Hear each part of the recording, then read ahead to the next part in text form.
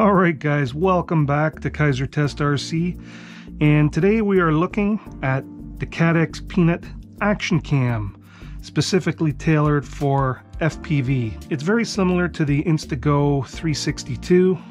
In fact, I believe the internals and firmware are exactly the same as an Instago. I think it uses the exact same app on your phone. So let's open it up, take a look, and see what comes inside. It's tailored more towards FPV, like I said. So let's crack it open.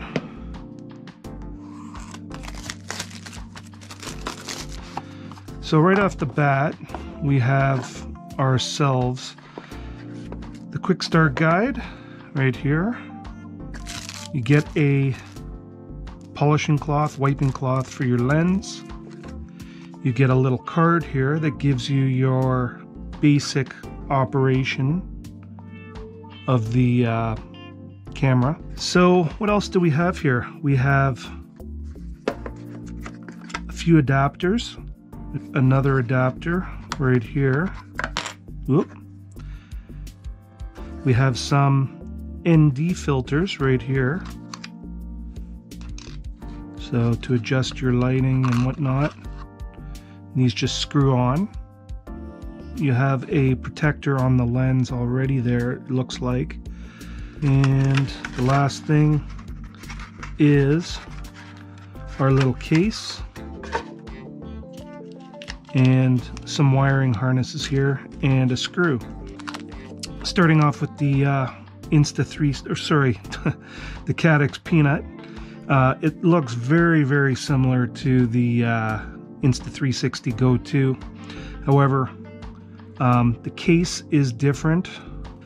Alright, let's just take this plastic off, like so. So the difference between this and the 360 Go 2, like I mentioned earlier, is the case is different. The weight, I believe this weighs like half a gram more. So your accessories that you would use on the Insta360 Go 2 won't work on this. This won't fit into the Insta360 cradle, the Go 2 cradle. And the accessories here, the magnetic accessories, will fit on the Insta360 Go, but they won't stay on. And that's because there's a little ridge right in here. And if you look over here, there's a ridge on that as well, so it fits in perfectly, and then it just does not move. It stays in there really well. So if you're going to use the camera standalone, you would use this, and I believe it's like 35 minutes from dead to charge this thing, and it has a USB-C right here.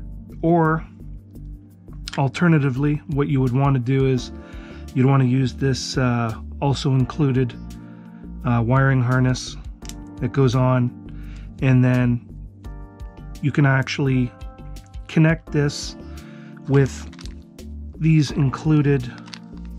Let me just open this up. It comes with a bunch of wiring here. So you take one of these right here and you would wire, that would plug in there, so you can take it from one quad to the other quite easily. You would want to use this on your flight controller, hook it up to 5 volts because it runs on 5 volts. You don't want to put any more to it than that. So 5 volts, your negative, and this would go to your any spare UART, and then you can set it up. There's instructions there how you can set everything up so you can control the on-off via a toggle switch on your radio. So that's pretty cool. That will give you more than 10 minutes of recording. It's got 32, I believe, gigabytes of storage and 10 minutes recording on a single charge. But if you're using this, you can obviously use it much longer. You're going to want to keep air moving over this because they do get hot. Well, it's got some lettering right there, Caddx FPV. I don't know if you can see that. That's kind of cool. And you also get in the box, you get this holder, this mount. So so you can mount it on your quad. It doesn't come with the lower mount, but apparently there are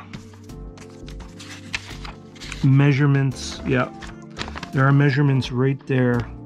You can make up your own, or you can look on Thingiverse.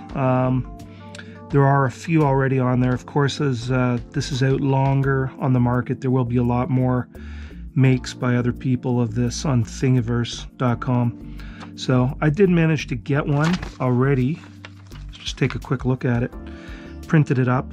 My TPU is a little bit wet, so it didn't come out that great, but definitely usable.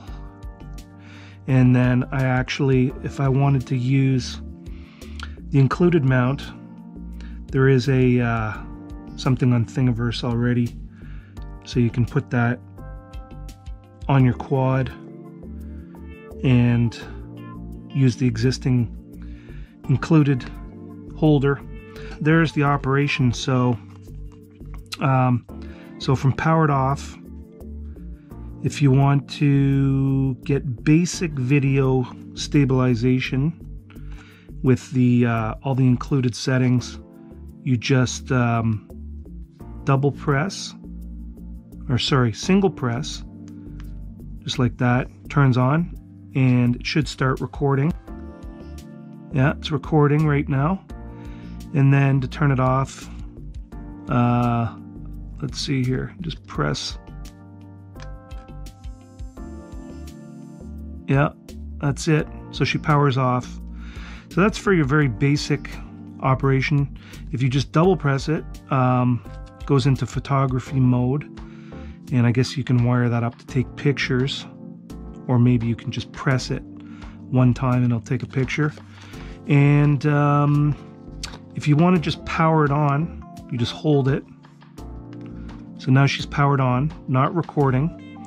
And if you want the best video recording, the flow state, stabilized video, what you do is you just single press it once it's on, and then it'll start to record in the best resolution.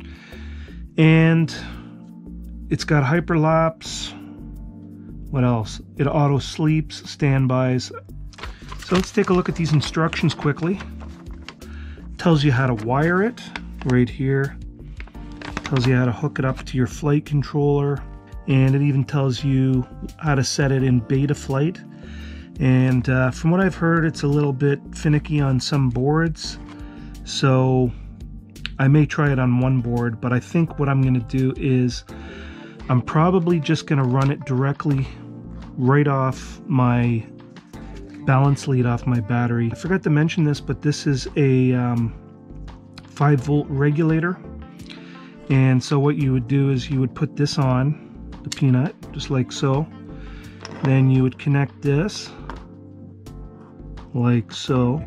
But anyways, if you want to connect it to the flight controller, you can do that with this wire. I don't think I'm going to do that. I'm just going to wire it up for power. And this is good. This regulator, you can hook it up to a 6S battery, but I've heard that 6S may be a little bit too much, may overheat. So I would maybe, it says 6S, but I would just go maximum 4S or 5S, I think. But this little regulator here will step down the voltage from battery voltage. It'll step it down to 5 volts, which this needs. Now, one other quick thing, well, that just reminded me, some quads already come with it set up right off the flight controller, one of these for power for a camera.